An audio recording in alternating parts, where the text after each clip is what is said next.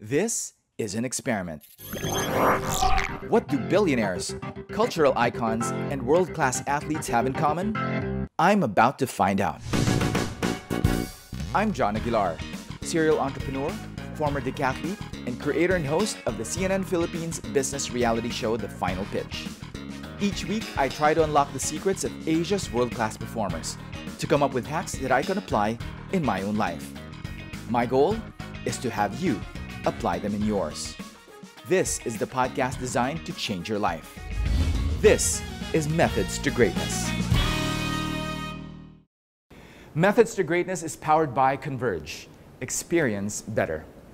If you'd like to work with Converge, check them out at gofiber.ph or connect with them through their social media channels.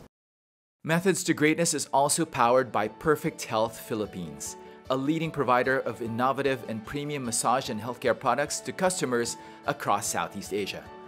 This partnership is all about improving people's lives, health, and well-being. Visit perfecthealthph.com to know more. Greetings to our listeners from the Philippines, Asia, and beyond. Our guest today is a serial entrepreneur and investor with vast experience in the technology, venture capital, and animal welfare sectors. He grew up in Silicon Valley after his family moved to the United States from India when he was 10 years old.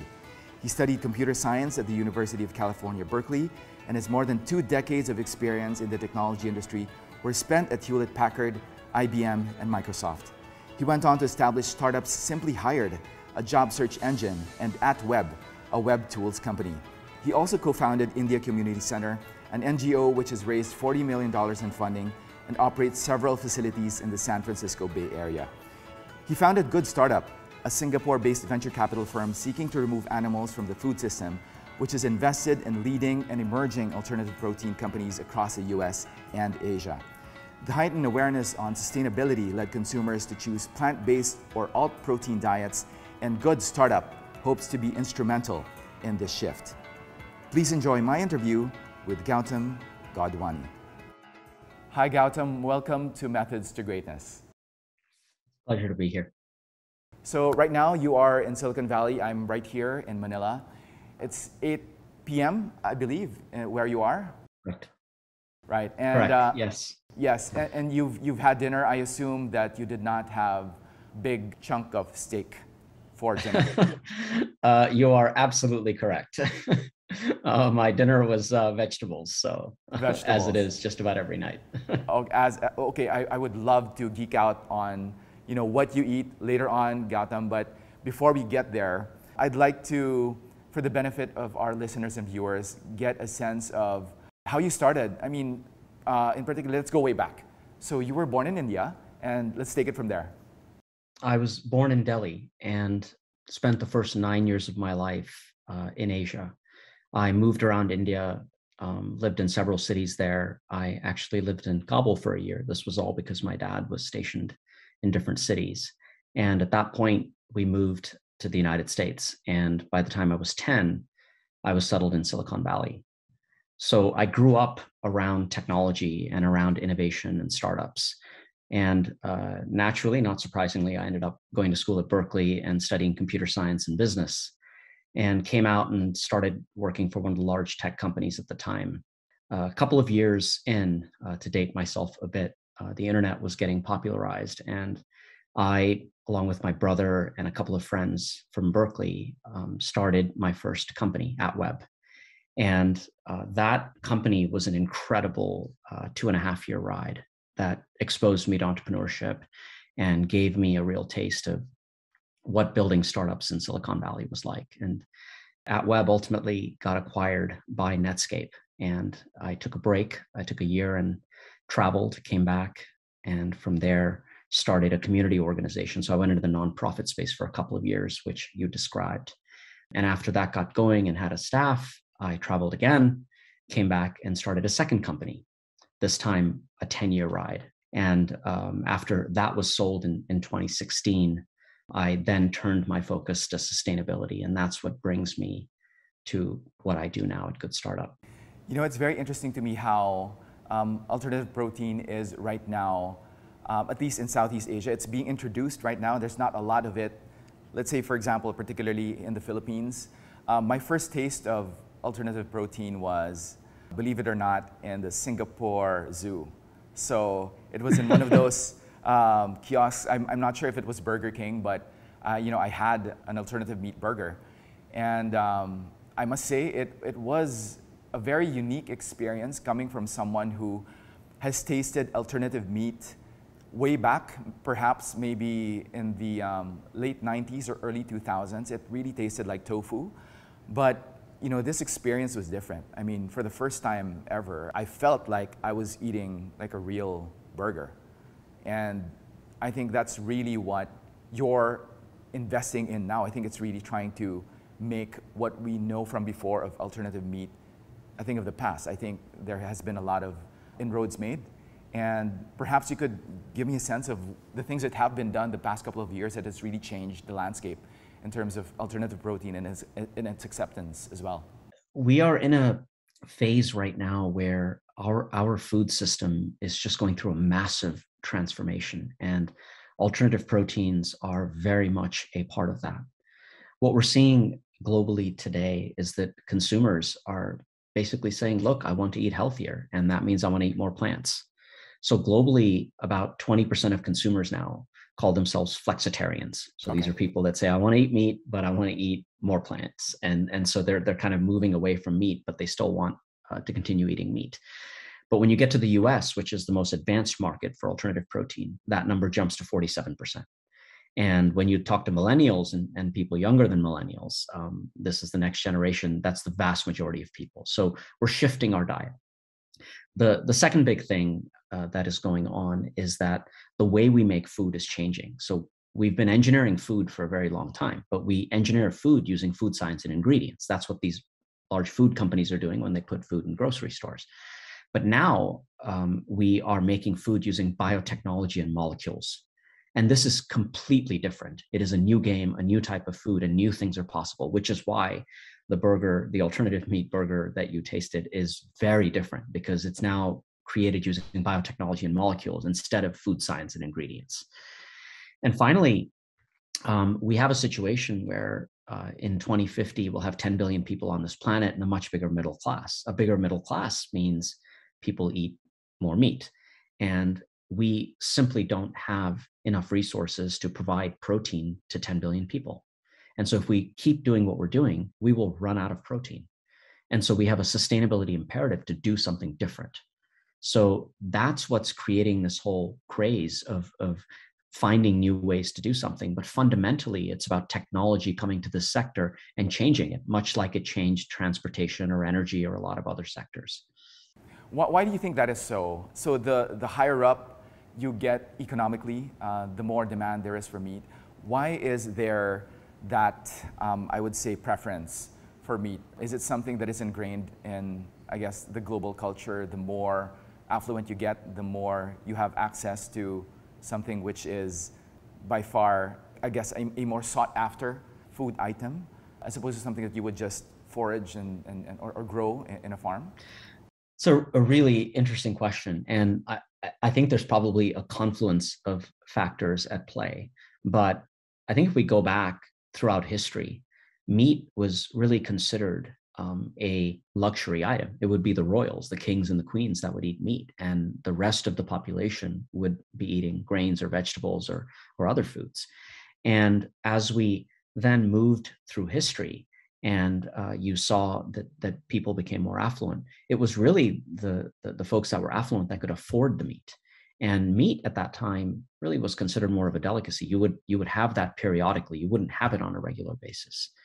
And so we moved into a situation where not only did more people get affluent, but we industrialized the meat producing process, which has a bunch of negative issues with it as well. But the confluence of really standardizing production and more people becoming affluent is what's gotten us to the place where we are today.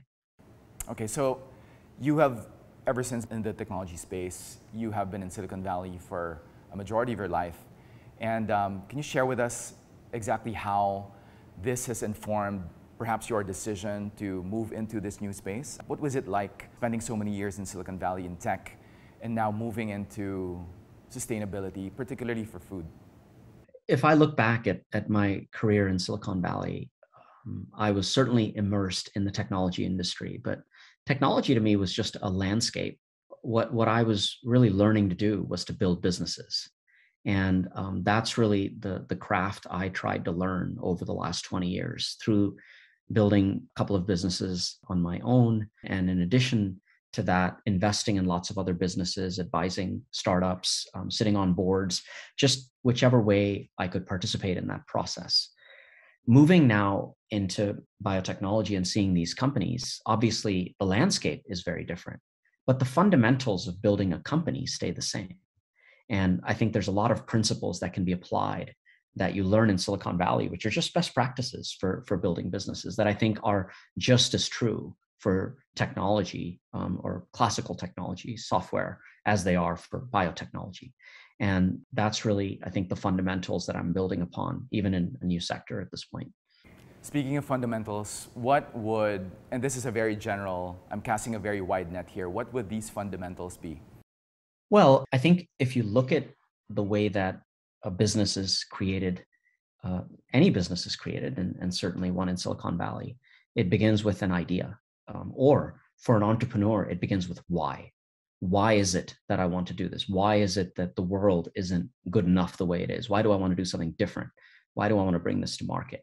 And I think that seed is where that company is really coming from. Once the company moves forward, then it becomes about the plan and how are you going to create this. But because these are fundamentally innovative technology companies, they're doing things that haven't been done before. And you invariably end up doing a lot of things wrong. Right. And it's just a fundamental part of the entrepreneurial process that you meander, do a lot of things wrong. And so entrepreneurship in that sense becomes a lot about persistence. My favorite story about the whole entrepreneurial process is about this CEO who went through a lot of ups and downs in his business and ultimately saw a lot of success. So he was being interviewed and they asked him, there were all these ups and downs before you got to success. I mean, there were so many times that you were feeling so bad about the progress. What is it that kept you going? And he said, sooner or later, I just figured I'd run out of ways to do things wrong. And I think that's the sort of spirit that captures entrepreneurship. So I think that based on that, eventually these businesses find a footing, they find a path. And once you get your product right, you get your market right, especially in technology, you can scale very, very fast because these are virtual products and Silicon Valley is very good at feeding these companies what they need to be able to grow quickly. So right now you're in Silicon Valley, but you are currently based in Singapore. That's correct. Yes. So I'd like to understand the transition, you moving everything from Silicon Valley to Southeast Asia. What compelled you to make such a big, move to this part of the world? Since I had started my life in Asia, I think some part of me really wanted to come back and live here at this point. But obviously, that is something that needed to make sense overall with what I was doing in my life. When I decided that I wanted to focus on alternative proteins and specifically to create a venture capital fund focused on the sector, I decided to look at Asia because by 2025, Asia will be the largest market in the world for alternative proteins. Really? I specifically came to Singapore because Singapore, in that respect, is the gateway to Asia for alternative proteins. The government here has created a 30 by 30 program, which essentially focuses on creating 30% of its nutrition locally by 2030. And that really is an outgrowth of a lot of the food security issues that COVID highlighted. And so Singapore, as a result of that, is a hotbed for innovation and for activity in the sector. And in that sense, if you want to come to Asia and enter the market, Singapore is a very logical place to start. Cultivated meat, which is where you're growing animal cells outside the animal. Literally, you're growing real meat and creating real meat outside the animal. Singapore has, for that, the most advanced regulatory pathway in the world. It's only one of two places in the world where it's legal to sell that in any capacity. It was the first in the world to do so, and still remains the most advanced. Where's the other market, if I may ask? So for testing purposes, the Netherlands just approved it very recently. And so I think Singapore is just leading the way. Here you find individuals from every walk of life, whether it's entrepreneurs, investors, researchers, all manner of people really interested in the sector. And the government has done an amazing job of really accelerating the sector. Right. You know, that to me is simply unbelievable, given that Singapore is such a small country. But the 30-30 plan, it can be pulled off, and I'm sure it will. I think if Singapore can do so much with so little, and when I say so little, I mean in terms of the geography and like natural resources, as opposed to, let's say, for example, the Philippines. We have so much, you know, there's so much land, so much natural resources, but if we can use the Singapore example as a way to be able to come up with, you know, innovative new food, I guess, sources, is that part of your thrust, I guess, as an entrepreneur? I mean, you talked about your why. I think it really makes sense that you're doing it in Singapore, but what does that mean for people like us who are outside of Singapore, maybe aspiring to one day reach the kind of innovation that, you know, some of you guys are doing over there? Well, I think the innovation that's happening is going to be global. And that's what's exciting, because food is so fundamental. I mean, such a fundamental part of our life that there is very broad interest in it. And so you see a lot of capital and talent flowing into the sector. And we are seeing that globally. So alternative proteins to produce take 80% less energy, 90% less water, and 99% less land. When you have that sort of a resource advantage, you can place plants that produce alternative proteins very close to where the food is actually consumed. And I think this idea that food is produced very close to where it's consumed, I think has been a dream that a lot of folks in the food sector have had for a long time. So it's really great that with an area like alternative proteins, where you're talking about animal products, that this may actually be the case in the not too distant future. And when it comes to specific markets, so let's say that there's a plant close to Manila and there's a plant, say, you know, close to Bangkok. Well, if the food preferences of those places are very, very different, it's very logical that those plants would have very different emphases in that sense. They would have different products. They would be catering to different markets. And so I think we'll see that kind of diversification, and we'll see that breadth of companies coming into the sector to make that possible. Gautam, can you paint to us a picture of the near future where, as you said, you would have your food source or where it's grown very close to where it's actually consumed? In terms of personalization, if, for example, the Filipino palate, for example, is sweet, right? We prefer our food sweet. How can something that is manufactured within our immediate vicinity be customized to our particular palate? How customized can we make it? Well, if we step back and we look at the way that alternative proteins are produced, there are three what I would call technology stacks in my parlance. You can create alternative proteins from plants. That's what you think of with, say, Beyond Meat burger, where you're just using pea protein, protein from peas to make that burger. You can make it from microorganisms. And so you can use microorganisms to essentially create proteins that go into milk or meat, and then use those proteins to produce food. Or you can create protein from cells, and that's where you're growing animal cells outside the animal. Now, when you take these different technology stacks and you mix them together, you have a lot of possibilities because you're using plants and microorganisms and cells. And so, to give you an example, if the population in a certain area is used to having certain ingredients, so if, for example, in India, people eat a lot of chickpeas, you can use that as a baseline ingredient. And the foods that are going to come out of that naturally will have a sense of that flavor. It'll have a sense of that profile of that food. So you can tailor it based on the ingredients that are used. China consumes half the world's pork. And so you can imagine that you might grow porcine cells there, which you then can integrate into the product. So based on what types of foods are eaten, what types of ingredients are grown, and how they are processed, you can completely customize the plant so that it caters completely to the local tastes. Methods to Greatness is powered by Converge. Experience better.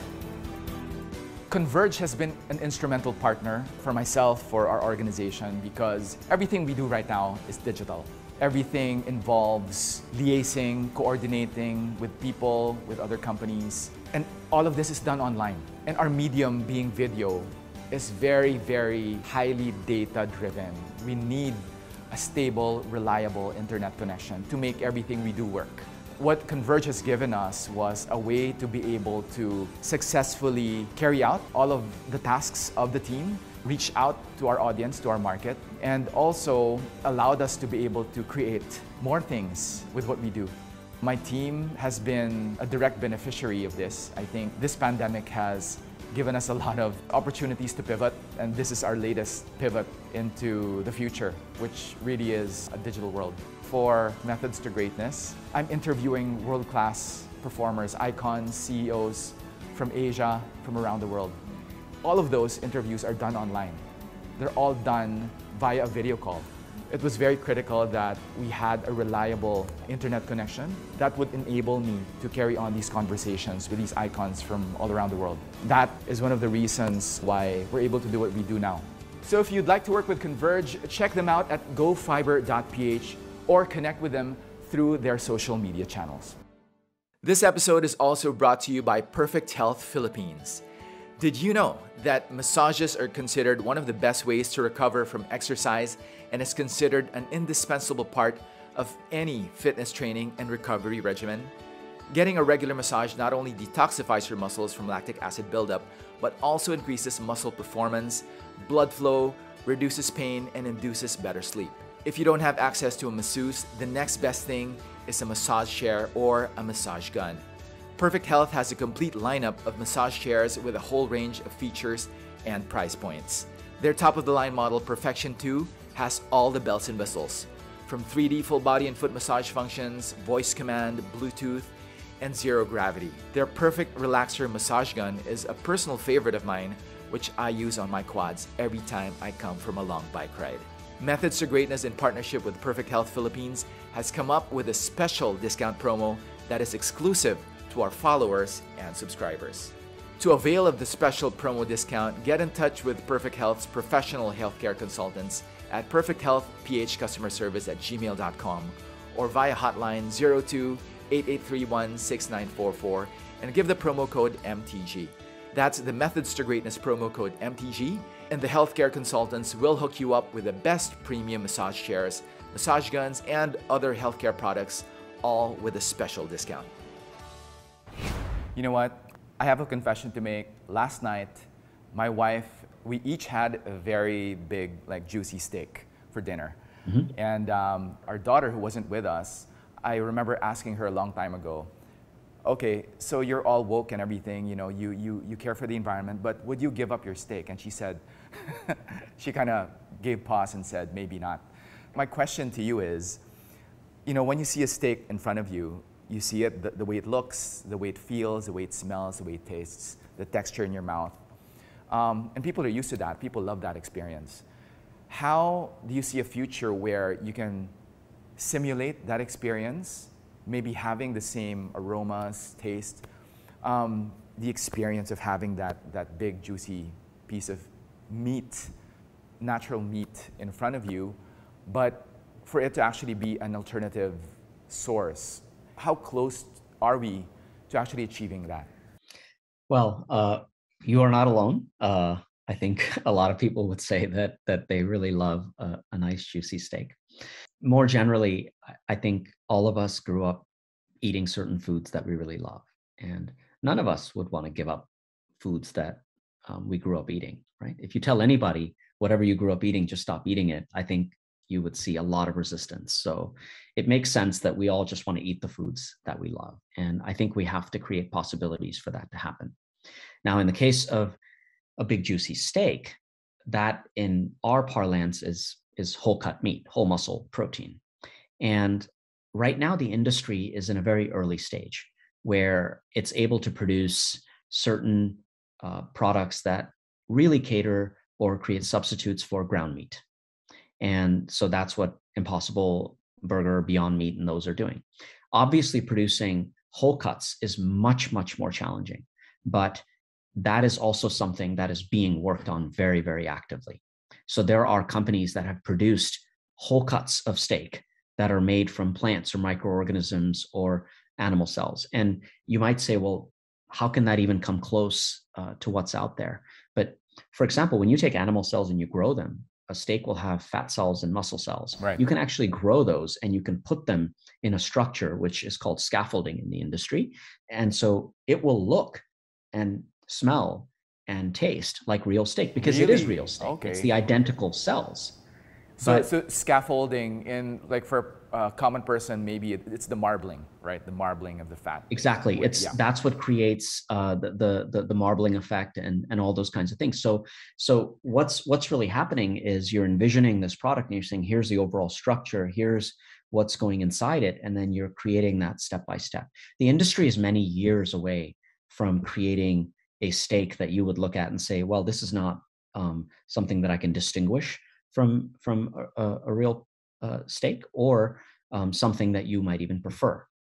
And so the industry is a long ways away, but every day it makes progress. Every day it gets closer.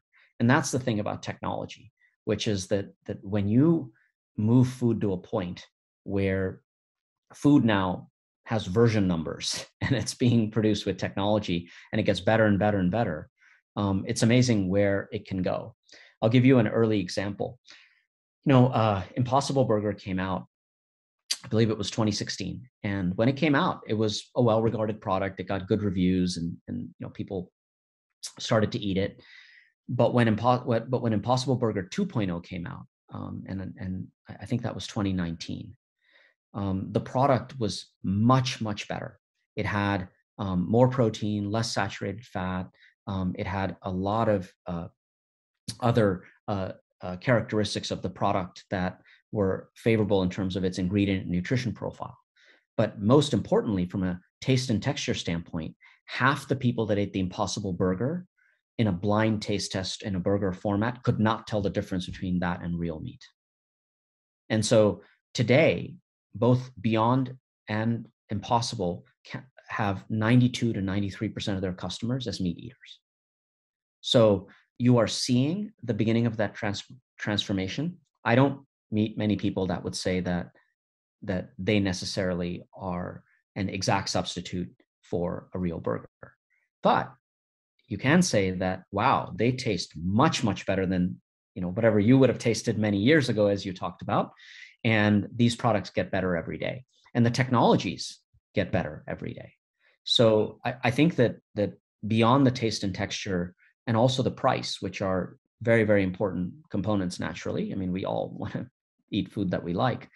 The health angle is very important because fundamentally, you can produce these products to be much, much healthier.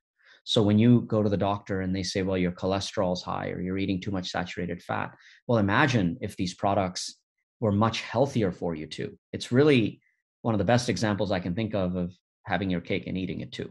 And that's coming. Right. Gautam, I'm one of those people who really have a hard time with my cholesterol. I mean, I'm fit, I exercise every day, but biologically, I didn't win the lottery with that one. My cholesterol sometimes can go off the roof. And if you were to sit me down for a nice hearty meal of alternative meat, what would be, I guess, the most delicious you've ever tried that I should try? So there's innovation going on in the sector every single day. And I will give you some examples of things that are actually going on. There is a company that we are invested in called Nowadays. This company makes a chicken nugget. I've tried it. And once upon a time, I did used to eat meat, so I know what all these products taste like. Once upon a time was how many years ago? Gosh, now it's been over 10 years ago. Wow. So it's been quite some time. But and when you say meat, that's everything: fish. Yeah. So meat, fish. across the board. So I've tried a steak. I've tried all these things. And so this company nowadays makes chicken nuggets, and they are delicious. I mean, if you actually just try them, they're really, really good. But the unique thing is that this is a company that has just 7 ingredients in the chicken nugget. One would think that the quote real chicken nuggets are simple products because they're just chicken. If you actually read the ingredient label and look at the nutrition profiles of them, they are very complex, highly processed products. So the conventional products have very challenging nutritional profiles. They have lots of ingredients you can't pronounce. They're highly processed. This company has a delicious product, 7 ingredients, all of which you can pronounce, and it tastes amazing. What the founders really love is they'll have families that come to them, give them testimonials and say, wow, my child just insisted on eating chicken nuggets, and now I give them these nuggets and they love them, right? So it's those kinds of things that where you see that, wow, there is a real shift happening. If you look at Eat Just and their folded egg product, this is effectively a ready-made egg that you can put in a toaster. It's made out of plants. And there was a millennial, an individual's a millennial that I had this in my house one day, and they were over, and I gave it to them to eat. And so they tried it, and they said, oh, this is pretty good. And I asked them next time, I said, oh, did you ever end up having that again? They said, are you kidding? I bought it twice and I finished it both times. It's incredible. And they eat it regularly now. And so you see products like this in each category that are interesting. And I do think consumers at a certain level are developing these tastes. There's a reason I think that Burger King has the Impossible Whopper in every Burger King in the US, because they saw that and they saw that demand. And I think we'll see more and more products like this across categories of meat and seafood and dairy and eggs and so on. Right. You know, with the chicken nuggets in particular, you said 7 ingredients. How much of those ingredients are readily available, and how much of those are something that's proprietary to the company? So when you look at the ingredients, since they're by law required to list them, you would recognize all of them, meaning they aren't complex chemicals and things like that. That's what I mean by just easily pronounced ingredients, except for the actual protein source, which is just simply an isolate of the protein. You could find those ingredients. So that's what's really nice about a product like that. And if you compare it to any other product in the category, you will see that it is dramatically different. Now, none of that matters unless it tastes really good, but it happens to be a really amazing product. And so these are the kinds of products I think that we're going to see, and the kinds of products that we're seeing come out into the market now are absolutely incredible. You know, there's a company called Notco, which makes milk, and they do this using plants, but they actually look at the molecular formation of milk and use computational approaches with machine learning to approximate that. It's fascinating because when I opened this up and poured it, I could get this sort of, you have a certain sort of aroma of milk in this. I could sense that. And I said, wow, this is really curious. And yet the ingredients include cabbage and pineapple. Really? Wow. And you said, well, how is this possible? And so the kinds of things that are going on because technology is coming to the food sector are just absolutely mind-blowing. Right. So I would assume that it approximates the texture, the feel of like animal or cow's milk, because I would think exactly. There would be alternative sources, like there's almond milk, there's all sorts of there's some I consume soy milk on a daily basis. So, but this one, I would assume it really tastes like cow's milk. It comes certainly quite close relative to anything you might have tasted in the past. When we have, I think, products like soy milk and oat milk, and I think more studies of consumers and exactly the reasoning behind their decisions needs to take place. But I think that even though some of those products don't necessarily taste like real milk, consumers have developed a certain taste for them. Consumers happen to really like oat milk. I don't actually believe, while they use Oatly, for example, as a substitute for real milk. No one is saying, oh, I can't tell Oatly apart from real milk. No one is saying this, yet they happen to like it and they happen to have it, to the point where there's certain coffee chains in the US where they have made oat milk the default choice. So you have to ask for cow's milk. Otherwise, they will serve you your latte with oat milk, which is absolutely remarkable. A lot of others have removed any premium pricing for plant-based milks. So you can essentially choose that versus cow's milk if you'd like. I wish we could say the same thing for electric vehicles, but that's another conversation altogether. But you know, I'd like to get now to Good Startup, and I'd like to know, do you have a particular metric, or what is your investment thesis when it comes to investing in alternative protein companies?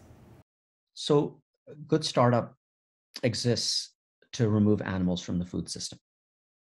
Anytime we look at an investment, we ask ourselves, is this company going to help remove animals from our food system? And that's our starting point. When we speak with a company, the first question we usually ask them is, tell us about your technology. What is the technology that you have? What's unique? And the reason that we do that is because if you look at where we need to go in 2050, we will not get there by doing more of what we've been doing. We have to do it we have to get there by doing something different. And to do something different, you have to innovate. And technology is that catalyst for innovation. So that's why we start with the technology. And if we get comfort with the technology, then we start to look at the company fairly systematically. We look at the team, we look at the product, we look at the approach to the market, we look at the way that the company's been structured, we look at a lot of different factors, and then we make a decision on whether we invest. So today we have 21 investments in the portfolio. Again, we expect that we'll get to about 35 investments total in this fund. What's the most exciting investment that you have right now that perhaps are in the market, we can actually purchase or taste what they are producing? Is there anything out there that we can sink our teeth into? Oh, wow. That's a really difficult question to answer, because we invested in every one of these companies because we're excited about the product.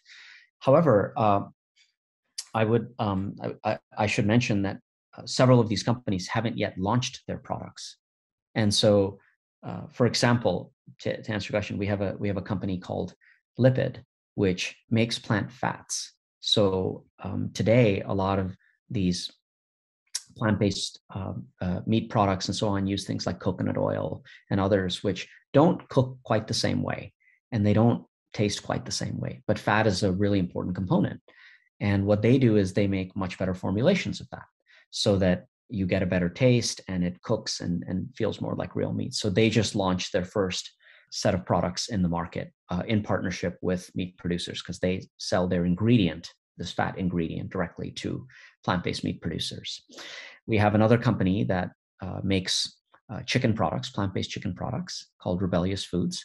And historically, plant-based foods have been more expensive because they're just more challenging to produce with the different kinds of ingredients you need compared to conventional meat, which is at such a large scale.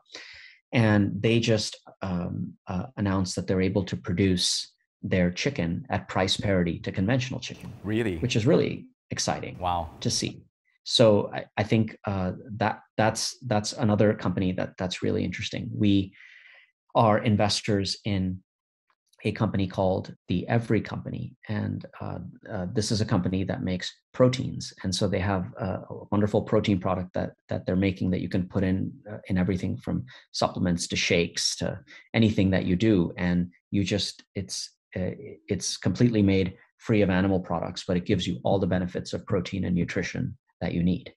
And so they're partnering with a lot of food producers to bring this to market.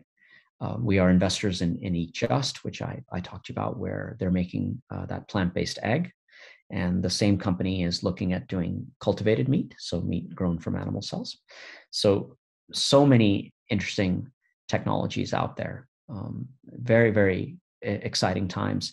The the last one I'll just mention, which is not a food at all, but it's leather. There's a company that we're invested in called Vitro Labs that makes cultivated leather. So this is leather made from animal cells. And I have gone into their lab and felt their leather and smelled it, and it feels and smells like real leather, which is incredible because it didn't come from an animal.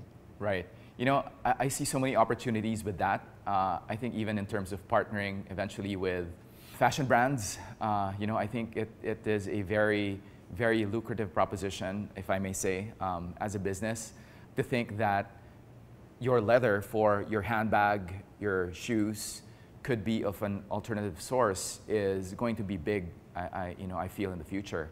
And I think, you know, you're in your space very interestingly for the right reasons, but I do feel that, you know, it is a very, very interesting space to be in just because the opportunities, I think, that it will open up for a lot of collaborations, I feel, that are going to change across industries, food sector being one of them, perhaps fashion, maybe other sectors as well that rely on, you know, meat products apart from leather. Is there anything that you're looking at in the future as well?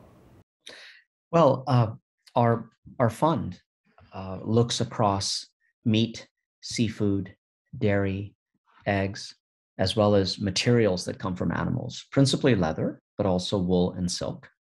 And in addition to that, we invest in companies that are in the supply chain. So the companies that are building the ingredients and the processes and the equipment that's needed to produce these end consumer products. So we have a fairly broad spectrum. One of the latest companies that we invested in, for example, is a 3D printing company that has incredible technology that is far, far ahead of anything else we've seen on the 3D printing side for food. And this is a technology that would actually be scalable. And this company can print not just plant-based meat, but also cultivated meat. And so it can fuse those together to create a hybrid product. So imagine if you had a product where you had the nutrition of plants, you had custom proteins coming from microorganisms, and you had the taste and texture coming from animal cells. It sounds strange, but in terms of an ideal product, right, that gives you, it tastes great, it is great for you, it's great for the environment. That's the holy grail. And I think we are getting closer and closer to that every day. Wow. You know, I can't wrap my head around imprinting the flavor profile of a particular food product into something. I mean, to 3D print, you know, the taste of something, it's just, I cannot comprehend it right now, but apparently, as you say, we're getting there. We are, and the types of formulations that are happening are just amazing. Tomorrow, in Silicon Valley, I will meet a company called Mission Barnes, and this is a company that produces, in their parlance, cultivated fat. Essentially, they produce real pork fats, real actual pork fat outside the animal. And what they do is they work with plant-based meat manufacturers to integrate real pork fat into the product. And it turns out you just need a little bit of it for you to dramatically shift the taste of the product, because fat is how the fat is what's responsible for the taste and texture of the product. And so here you have a situation where you could say, well, I want to eat healthy, I want to eat plants, and you're having plants, but you're having them in this format, but it has this small element of real pork fat, and it tastes great. So these types of developments are really exciting. You know, I'm just trying to imagine advanced extraterrestrial beings looking at the planet Earth, seeing us consuming animals, and now having people like you funding these new startups that are introducing new foods into our diet, possibly new foods that will render inferior anything that we've had, any the best steak or sashimi or whatever that we've had in our lifetimes. That is something I feel that is not too far away. I think beyond coming up with alternative protein sources, maybe even coming up with something, like you said, a superior kind of food that maybe tastes so much better than anything we've ever had, and is entirely good for you, for your body, for the planet. Absolutely. We all make choices every day that impact the planet. This happens when we turn on a light, we drive a car, we fly in an airplane, when we eat the kind of foods that we eat, and we use single-use plastics. There's a lot of things we're doing that we know impact the planet, and I think all of us have an inherent desire to want to do things better, to want to find a way to have a smaller impact, to be able to just live more sustainably. And I think we really, a lot of us want to do that. But to do that, you need choices. We need those choices. And so if we can create more choices, much like with automotives, you have electric cars. If we have food that tastes great, but it's also more sustainable or it's healthier for you, I think that a lot of us would opt for that. So that's, I think, the effort here is to really provide consumer choice, to give more options to all of us so that we can eat healthier, we can eat in a way that's better for the planet, and we can just live our lives in a way that we feel better about. Okay, Gautam, that was very, very enlightening. I think after having spoken to you about this particular topic, I think the impetus for me to be able to at least influence more my household in particular to try to give up on the things that we're used to is, I think, I see that there's hope. I mean, it's just really, how do you operationalize it, like on a daily basis with your family, right? How do you go to the grocery, and maybe at some not so distant future, like you said, you would have these choices. But I think more than that, it's actually the willingness to just say that, okay, I'm giving this up. I'm going after the better choice. And if this means, giving up on the things that I have been used to, then at least now there are choices, right? Because I think that is the first step. Well, I really commend you for really looking at this openly. I think that there is a lot to be said for a flexitarian lifestyle. If each of us can find foods that we also like, that we think are foods that we can eat on a regular basis, it doesn't mean we have to explicitly give that up, because I think none of us want to give up the foods that we really love. But if you can eat the foods that you really love and sometimes also eat other foods that you believe are healthy, that have a degree of variety, then I think that not only does your diet become more diverse and hopefully more healthy, but in addition to that, probably when you eat those foods you really love, you'll love them even more. Right, So, right.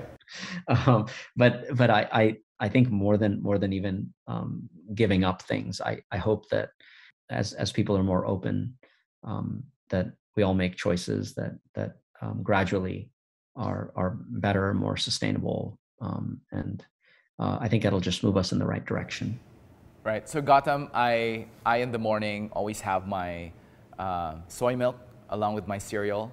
Am I flexitarian because I gave up milk a number of years ago? Would I be considered flexitarian because I am making conscious choices, no matter how small they are? Well, the labels are tricky that way sometimes. I think that what matters is what your intent is, and if you feel like you want to move in a certain direction and there's products that can help you get there, then by all means, I think it's worth looking at those products if you feel like they enrich your life in a good way. I know I try to make those efforts every day, and I try to do that in certainly not just my food, but in other areas of my life as well. And I think there's a lot of opportunities to do that because we today live in a world that is more aware, with better access to information, with more opportunities to make better choices than we've ever had in history. And I think that's something to be excited about. Right. There's been so many documentaries made on this. I know you're familiar with a lot, especially in the past couple of years. And people sometimes look at it and say, okay, maybe they're going the opposite extreme. And a lot also have gotten a lot of flack for just going totally to the point that, it really is unrealistic way of looking at, the lifestyle of going to alternative sources of meat. But with your experience, with your knowledge of the sector and the space, what would you say is a fair, I guess, way of looking at it beyond all of the hype and the documentaries that have been made on the lifestyle of someone who has completely shifted to maybe vegetarian would be, one way of looking at it. How much of it is realistic and can actually be implemented for someone who's going to try this new way of looking at changing one's diet, changing one's lifestyle, parallel to an effort to be able to be a more sustainable human being?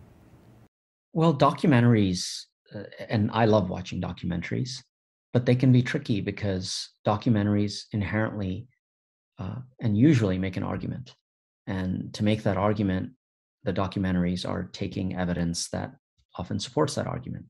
I don't want to take away from a lot of documentaries that also are making an explicit effort to be objective, to get the views of all sides. But often you see that documentaries are just going in and really trying to emphasize a particular point of view. I still think they can be good sources of learning, particularly when you integrate them with other sources of learning beyond the documentary, if you're interested in a particular topic. To your question about how to integrate some of these things and where examples of that might be, I think there are documentaries that can be quite inspiring. One that I really liked, for example, is Game Changers, yes, which came out a couple of years ago. And you'll recall from that documentary that fundamentally what it's talking about is athletes using plant-based food for peak performance. Right. Now, that doesn't need to be the end-all be-all of everything that you know about the topic. I think any of us should look at multiple sources and make up our own minds. But the fact that you have a number of athletes that are peak performers that are saying that this made a difference in my life, and there is science around some of these things, I think that's worth looking at closely. And if not believing it outright, at least experimenting with it, right, and seeing what that might do. So I really believe that in life, a lot of times we focus on velocity, but I've at least found that it's most important to be oriented in the right direction. And if you're oriented in the right direction and you take a step forward or two every day, velocity actually doesn't matter that much. Direction matters a lot more than velocity. And I think that sometimes we get caught up worrying about velocity when you can go a very long way over a period of time. The concept of compounding and the power of compounding, Warren Buffett called it, the world's eighth wonder, gets talked about a lot in the context of finance. But I think that compounding is applicable in every area of our lives. And that's something I really try to keep in mind, that if we're pointed directionally in the right direction, then we can utilize compounding and get a pretty long way if we just stick to it. Right. You mentioned Game Changer. I love that documentary as well.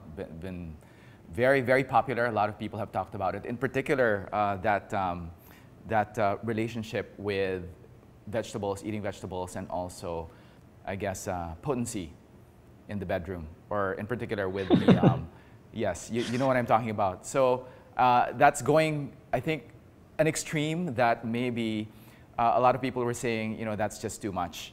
That's just, just overstating the benefits. But, I think that was effective.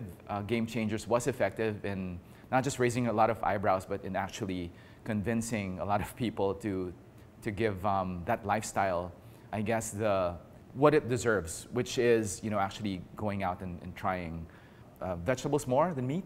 And I think anything that points to, living healthier and having an awareness of the impact of what we eat, not just to our own selves, our bodies, but to the environment. I think I'm all for that. But I think people like you, with your company and your initiatives, I think, have slowly been responsible for moving the needle in terms of us getting there. And I applaud you for that. And I wish that there were more of you, more funds as well, that would dedicate their resources to trying to see how we could totally, if not totally eradicate, but at least slow down the degradation of our planet because of what we do, and save ourselves from ourselves in the future. Methods to Greatness, in partnership with Perfect Health Philippines, will be giving away premium healthcare products to our loyal listeners and subscribers. There will be weekly winners of Perfect Relaxer massage guns worth 9,900 pesos. And at the end of 12 weeks, we will give one lucky subscriber a chance to take home a fully loaded Perfect Health Trinity massage chair worth 200,000 pesos. All you have to do is subscribe to the Methods to Greatness podcast and follow us on our social media accounts on Facebook and LinkedIn, and share the post linked in the show notes of this episode on your feed. And if you know someone who you feel would benefit from our conversations and content on the show, tag them for more chances to win our prizes. We always want you, our listeners, to aspire to improve yourselves in every aspect of your lives so you can be the best you can possibly be. Check out the Methods to Greatness social media channels for more details.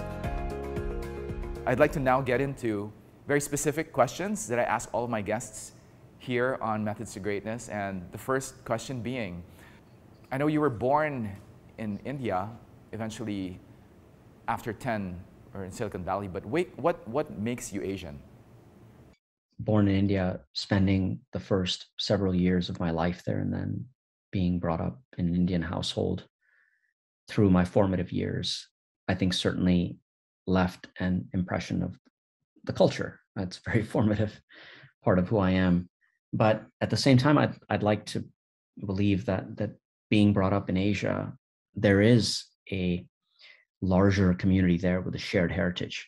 I think there is a certain outlook to the world, a certain ethos that goes well beyond the borders of countries. And I feel I very much share in that heritage. And that's a big reason why I wanted to come back and live in this part of the world. Beautiful. And I assume you go back to India every now and then? Absolutely. Yes. Really enjoy going back there. And it's strange sometimes when you leave the country and come back after a long time, that some of the things you might have taken for granted become novelties or become strange experiences, whereas perhaps before they might have been completely normal. But that's the wonder of discovery, I suppose. Right. That actually, I'd like to segue now to my next question, which I think you perfectly framed with what you just said. Is there anything about India that you would like for people to see or experience? I mean, I guess, which is perfect in the context of you coming back as well and not taking things for granted. What is it about India that you would like for, I guess, anyone to experience? It could be anything. It could be food, a place, a person, an event. Well, India is a place where 2/3 of the country lives in the villages.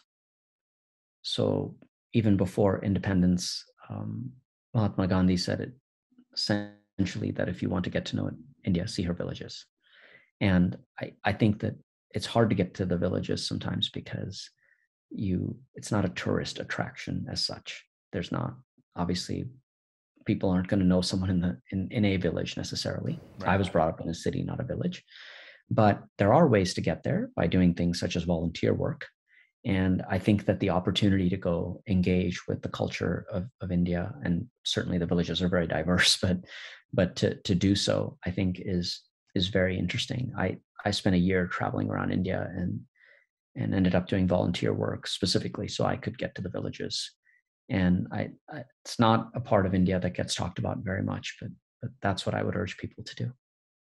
What experience would one take away from an experience being amidst any village in India?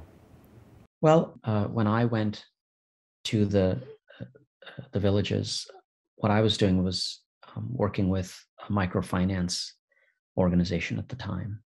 I went along with them to the villages, and I showed up. It was 4 hours outside the city, so we got up at rather early hour and showed up to a meeting with really it's the women in the village, because with microfinances, there's some numbers that show that lending to women has had really favorable results. And I saw one by one, they were sitting in a big circle, and they would go and make their individual payment. And what was remarkable to me was that a couple of women then walked in late. And these are folks that don't have a lot of resources. And they were probably not more than 5 minutes late. And they put in effectively a little bit of money as penalty because they were 5 minutes late to this meeting. And I was thinking to myself, wow, I wish we worked this way in our world. But just incredible to see the kinds of things that they were doing to build a life for themselves. It really puts, I think, the world that we live in, the things we take for granted, into perspective. It's beautiful. Gautam, do you have any modern day heroes that you think deserve to be talked about? Well, I really admire Elon Musk a lot, and you could say it's a cliche in a sense, because at the moment he's the world's richest guy and he's pretty much out there. But the reason that I admire him is because he's had the courage to follow his own path. And if you trace back his career, what you find is that he had these different experiences, like a initial startup that he did, then PayPal. And in each case, he took essentially everything, all of his resources, and he put them entirely into the next project. This is a person who is going all in into everything he does, again and again and again. And I think that courage to follow your own path and to have a level of belief in yourself where you bet everything and you say, even if it doesn't work out, I'll be fine, but I'm going to give it my all. That is not something maybe I see highlighted as often about him, but I really greatly do admire people that have the courage to really understand who they are and try to bring that to fore. Because I really do think authenticity is fundamentally an act of courage. And I would assume, and correct me if I'm wrong, but perhaps there are a lot of parallelisms with how you admire him and how you've also decided on perhaps forging your own path in your businesses through the years. Well, I find folks that have done that in their lives to be a huge inspiration. And whenever I see folks such as those, I think there's a lot to learn there, and there are things to really incorporate into your own approach in your own way, with your own voice, with your own actions. Okay, my next question is, if you were to give a commencement speech, and I'm not sure if you've had, what message can you give to a lot of our young, I guess, graduates right now who are coming into this very unpredictable world that we find ourselves in? What would be your main message to them? And what do you see for their future as well? Well, generally, I consider myself an optimist. I'm a huge believer in what this next generation will do. And I think that when I talk to young folks, they really, really express a deep desire to make the world better, to make wonderful choices that we didn't think to make when we were at that age. And I think that's the wonderful thing about the way that our society evolves. As far as a message that I would give in a commencement speech, I believe what the world needs most right now is compassion. I really think that we just need to have a lot more empathy and a lot more understanding about what different people are going through, what they need, what their backgrounds are, what their struggles are, because all of us have some struggles. But I think the incredible thing about compassion is that if you truly practice compassion towards others, the chances are that you will be compassionate toward yourself too. And in this day and age, that turns out to be a pretty big deal too, because I think with COVID and with all the pressure that that young folks have in this sort of new age of social media and technology and all the things that are going on with just the pace at which we live our lives. I think that self-compassion is really critical, and that would go a long way toward addressing the mental health issues that I think are hidden with underneath, and go alongside the struggles that a lot of individuals have. So I think there's just a lot of problems in the world that we could be better at addressing. And when we come across people, I think there's opportunities to, put aside judgment and focus on understanding, to listen instead of try to shout out our point of view. And all of us are work in progress in that respect, but I really think what we need most is compassion. Thank you for that. I totally agree with you. And you having said that, I'm just trying to think of you being a serial entrepreneur, and you being in the space that you're in. Would you like to share with us any particular things that you do that prepares you for your day? I know diet-wise, that's probably a big contributing factor to, I would think, your personal peak performance. But is there anything that you would like to maybe share with us that you do, any routines that you do on a daily basis that help you fulfill the things that you need to do? I start my day as much as possible with 3 activities. The first is journaling. The second is reading. And the third is exercise. Because I find that those activities, as a baseline, nurture my mind and body and help prepare me for the day. The way that I approach my day is that I make a ranked list of the things I need to get done. And I look at those and, as much as possible, go down that list and get through as many of them as I can. The area that I would love to be better at is walking away from it and giving myself more just simple, unstructured time off. I think it's really powerful to have time to yourself with no agenda at all. Right. It's, in a sense, a bit scary that even when we take time off, sometimes we try to figure out everything we can stuff into it. Right. And I think there's an opportunity for me to at least step away and just take time. And I'm trying to build in that rhythm into my life too. Would you mind sharing with us exactly how you're able to do this? For someone like you, who is in a variety of things, I guess, I think your headspace is constantly bombarded. Your inbox must be, just simply unmanageable at times. How do you find the time to just not do anything? I'm sure it is a struggle and something that you have to consciously just set aside time and a huge chunk of time for. Would you mind sharing with us how you're able to do this? All of us are busy. We just, I think we have so much coming at us. And I think it's just a function of the pace the world is moving at. In that sense, I think the mobile devices and all of the instant on or the always on technology didn't help us with at least that part of our existence. And for me, it has been a work in progress.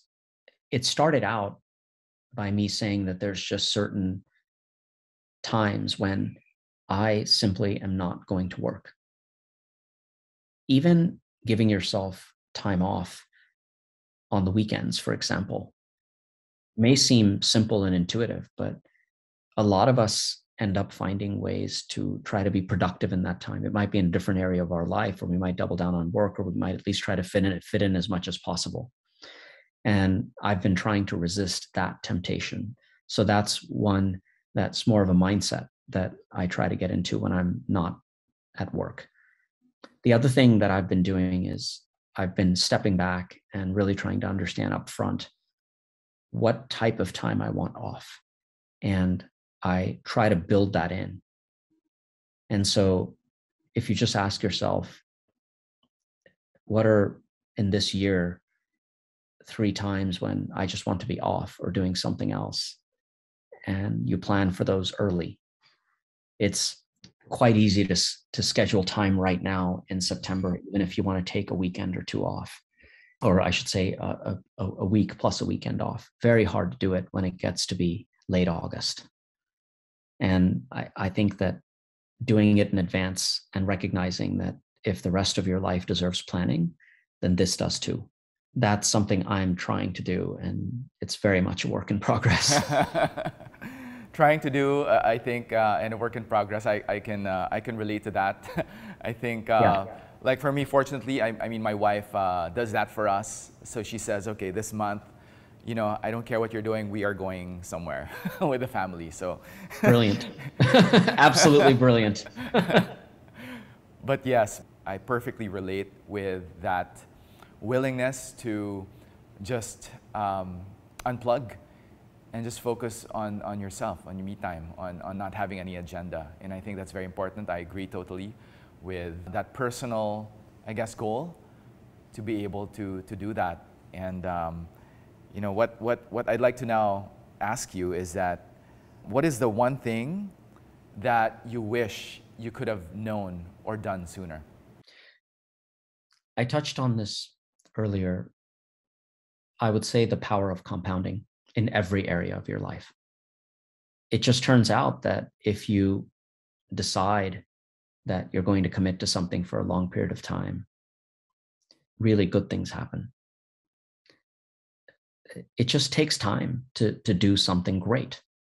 It doesn't matter if it's learning a skill or building up your body or learning how to keep your mind quiet or building a company or nurturing a relationship. Good things just take time and they compound. In fact, I think that if each of us were to look at our lives and we were to look at the best things about it, there's a pretty good chance that none of those things happened yesterday.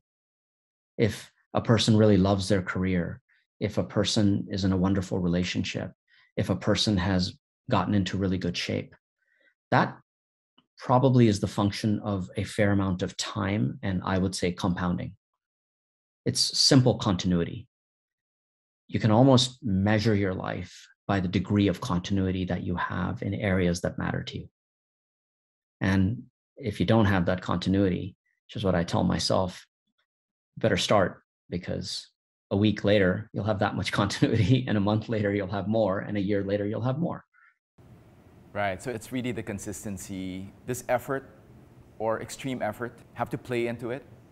I mean, for the 10,000 hours of you doing that, for the compounding effect to happen, does exertion or extreme effort have to happen?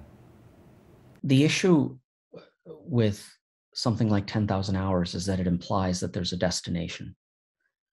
And I think the best things in life, the things that we enjoy the most, even things that you might consider to be a skill that you're developing or something, aren't about a destination. If you want to learn to play guitar, I guess you could say, I'm going to play a song and then I'll stop. But actually, when you get really good at it and you play a song and you're sitting around with friends, or you're just sitting by yourself strumming and you're really enjoying that, that's not about a destination. If you look at Warren Buffett, who is 90 plus and working away, telling people he's tap dancing to work, that's not about a destination. And so I think that if you have to get through 10,000 hours and suffer, probably I would say wasn't worth getting there. And if you get to 10,000 hours and you're enjoying yourself, I'm not understanding why you would stop there.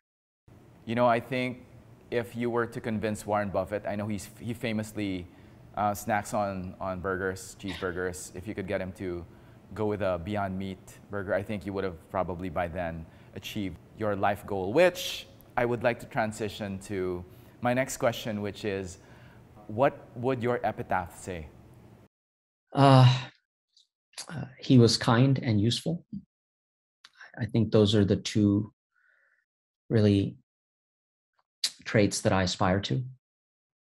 More than anything else, I admire people who are kind, and I would hope that I can be kind to others and to myself.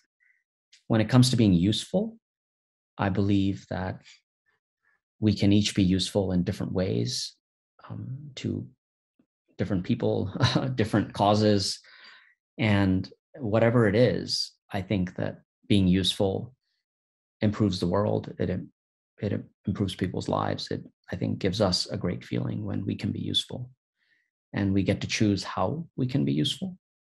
But those are really the two things that I aspire to. It's beautiful. So I would like to now ask you my final question, and this is quite personal because I, as much as possible, would like to learn or do something that my guests have successfully done.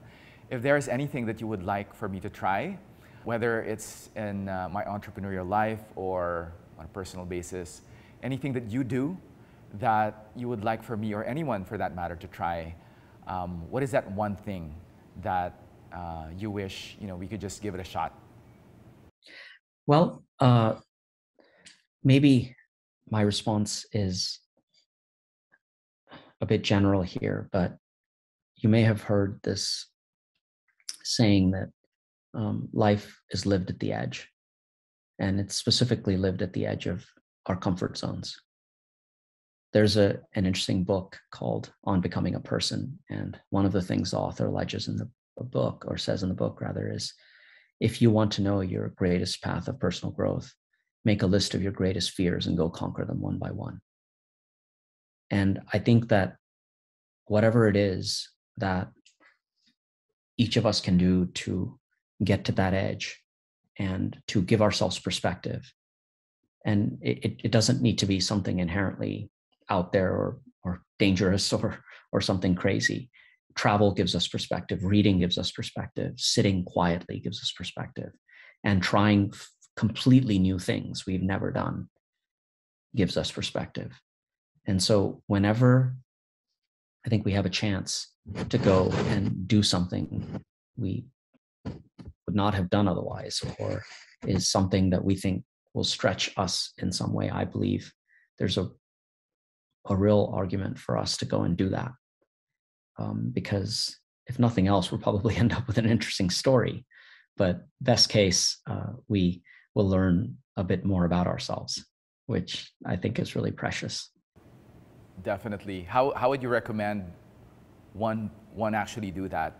Because I'm thinking possibly, you have a piece of paper, you write down the things that scare you that you would like to maybe pursue. How do you recommend that I try that? Is it just blank piece of paper and I just go wild and just think of something that scares me? How do you suggest I even begin that process? It's a great question. I suppose I could ask you the same thing, but I can tell you what I see in my own life, which is that from really small things to really big things, there's always a choice. If I walk into a restaurant, I can get the same dish I'm always getting, or I can go try something new. I can go to that same restaurant, or I can go explore a new place. I can vacation to that same place I knew, or I can go explore something really interesting. I can choose to learn a new hobby or a new skill or not. I can go choose to talk to that person standing across the room, or I can go talk to the couple of people I already know. I can try to read a completely new book in a unique subject, or I can go stick to my knitting. There's so many things. I think that we face these choices day in, day out. And the reality is that takes time and energy and effort.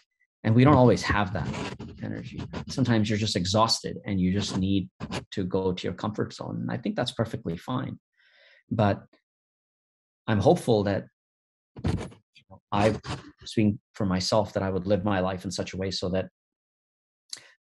yes, I'm running really hard toward the things I care about, like this mission. But at the same time, I live my life in such a way so that I have reserves that then enable me to go and try some of these new things and have some of those new experiences, build new relationships. And so again, it's something that it's a practice and it takes continuous effort. But I try to move myself in that direction. And some of the best experiences and memories I've had have been because I chose to do something that I initially thought, wow, I just don't think I'm going to do this, or I think it's too much. I probably won't, go in that direction. But I did, and I was thankful that I did. Gautam, this has been a very enlightening conversation. How do we support you? Is there anything that you would like to share with us? Where can we follow you? Is there any particular program, or even for people or startups perhaps who would like to pitch to you, where can they find you? Our website is just goodstartup.com. And so that talks about, on the site, you'll find our manifesto, which talks to our mission. You'll also find our portfolio of companies, and you can get in touch with us that way. But I would say beyond that, if anyone wanted to learn about the sector, for example, I'd be more than happy to send resources or information that might be helpful. And it's such a wonderful question, but I would just say to everybody, if there's some way that I can help, I would really be delighted to do so.